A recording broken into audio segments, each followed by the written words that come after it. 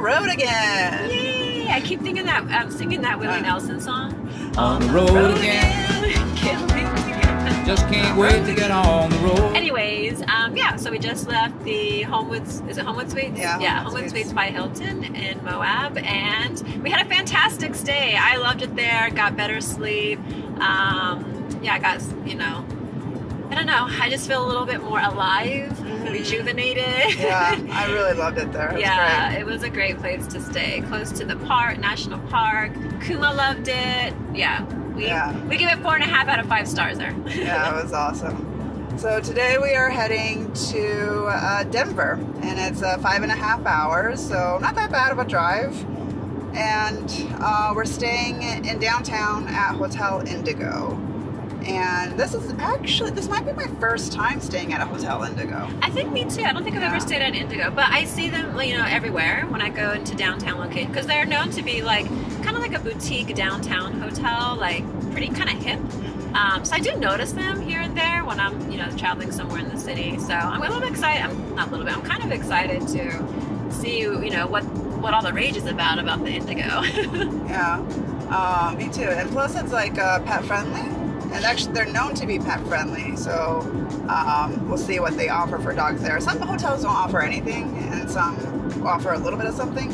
And since they kind of advertise that they are pet friendly, I wonder if they'll like actually add anything special for them. Yeah, kind of curious too, because the one we just stayed at, they didn't do anything. Like, yeah. So you got to prepare yourself with like all the bowls, which we already do anyways. But if you're expecting every hotel that's dog friendly to like have dog bowls and beds ready for you, you're going to be in for a big surprise, because not all hotels do that. Yeah, I mean, I never expect that, which is funny because Candy was saying before when we were staying at the Westin, she's like, oh no, I always expect that. Like, well, no, not all hotels do that. It's like, yeah, you pay this, you know. Because that's what I thought, but the pet fee is no, more, it's you know? not. Yeah, it's a misconception, I think. So yeah, the pet fee is just for like, you're bringing your pet and they might cause a mess, so that's what you're being tagged on for. Yeah. We're gonna arrive there at 2:18 p.m. so that's Central Time Zone now. We were in the mountain, or we are still in the Mountain Time Zone, so it's an hour ahead. Yeah, we might get there we always take breaks and stuff, so even though it says 5.5 hours, it might take us like an extra hour. Maybe, but it is like a little bit shorter distance than normal. Like usually our drives have been 7 to 8 hours. Yeah. Besides the, I don't know, Capitol Reef to Arches National Park drive, but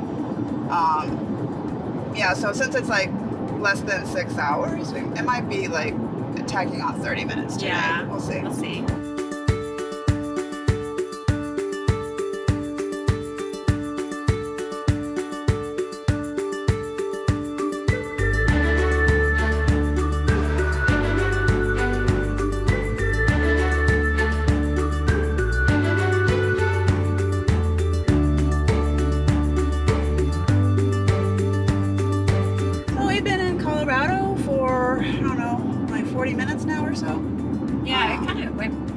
We were just kind of shocked when we saw the sign. We're like, oh, we didn't realize we were going to be in Colorado so soon. Yeah, it was really quick. Once we got on at I-70, there wasn't, for a long stretch there aren't any service stations, so no gas, no restrooms, for 65 miles, so be aware of that. Once we hit Colorado, it was exit 26 that started having some services. And from then on, from 26 to like exit 42, every exit had gas stations, food, lodging, so you don't have to worry about it then. And then now I'm coming up on another exit. It's a tiny one though. This looks like just one gas station there. Looks like one Exxon. This one's kind of high the price. So last one I saw was like $225. This one's at $245. Okay. So yeah, I think after this one, whatever big exit I see with a lot of services, that's probably where I'm going to stop to get some gas and use the restrooms and all that. Might even get something to eat, to get some cheap fast food if they have good options there. It's always like things that we don't like Burger King or something. Or Wendy. Or Wendy's. Not Wendy. What's one of the other ones? We don't really. Subway. I mean, I know we'll be eating in Denver anyway, but it's just nice to have like cheaper food on the road. On the road. It's easier to eat too. And it's easier, yeah. And it kills time as you're eating and driving. Yeah, my favorite is just like I rarely ever eat McDonald's unless if I'm doing something like this. So I actually kind of look forward to McDonald's when I'm on road trips. I never eat it, so. Yeah. I do like McDonald's. I just always get their kids meal, chicken, McNuggets. Yeah. And you always get like I Big like Mac, their Big Macs a lot. And I'm not usually a burger person at fast food places.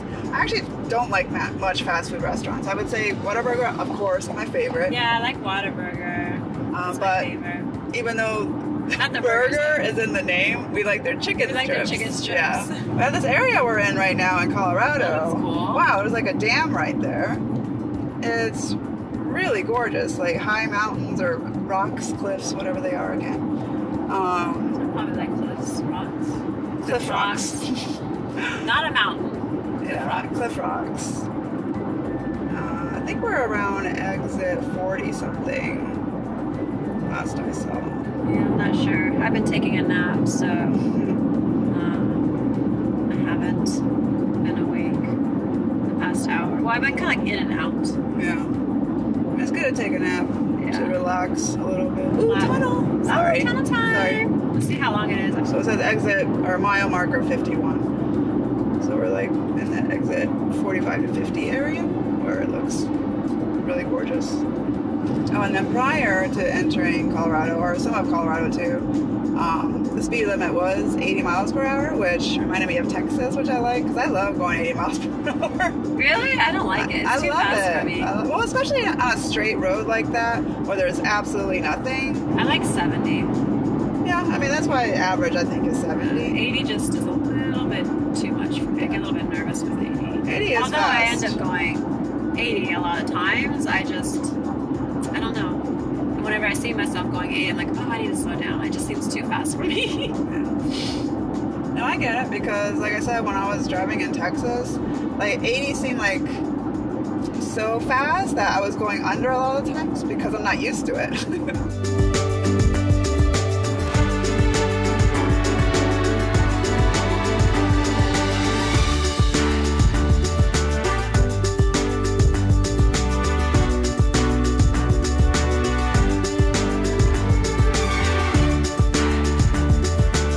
So we just stopped by exit 74 for some gas and food. And just earlier I was saying like, yeah, I don't get anything else besides, Whataburger, Chick-fil-A, McDonald's. Well, guess what I got? Wendy's. Well, there was no other option. There was like basically just a Wendy's there. Yeah, there really was nothing else but that. And I was getting hungry. So I was like, you know what? I'll just do it. I'll get a Wendy's cheeseburger and fries. I couldn't do it, so I just had my leftover chicken salad from last night. But yeah, this area is still gorgeous. I mean, Colorado, I think in general, is gorgeous everywhere. We were actually surprised by the weather when we walked out. It's in the 60s. Yes, yeah. I was like, oh, I was still expecting like high desert, like it's gonna be like 90 degrees when we step outside, and it was in the 60s. So it felt so refreshing when we stepped out to like start pumping gas. Yeah. Also, I forgot to note, if you're looking for weed on this trip in Colorado, there is a huge dispensary store there, and they have an express drive-through. Yeah, I was like, wow, it's like people love their weed here. And even before we got to that stop, you can see like there's other ones on different exits, and there's advertising like, yeah, stop here for your. They don't say for your, you know what, but they just show the sign anyways. Pretty crazy. Different world in Colorado. Yeah.